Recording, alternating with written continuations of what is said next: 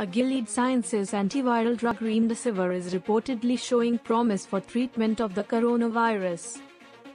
As per the reports published on medical site Stat, antiviral medicine Remdesivir is causing rapid recoveries in fever and respiratory symptoms, with nearly all patients discharged in less than a week in Covid-19 patients at a Chicago hospital.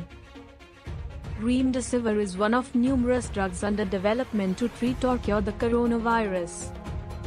Gilead is sponsoring tests of the drug in 2,400 patients with severe COVID-19 symptoms in 152 trial sites around the world. As per the reports, University of Chicago said partial data from an ongoing clinical trial is by definition incomplete and should never be used to draw conclusions. Gilead, in some reports, said the totality of the data need to be analyzed in order to draw any conclusions from the trial. There are currently no approved treatments for COVID-19, the highly contagious respiratory illness caused by the novel coronavirus that has infected over 2 million people worldwide.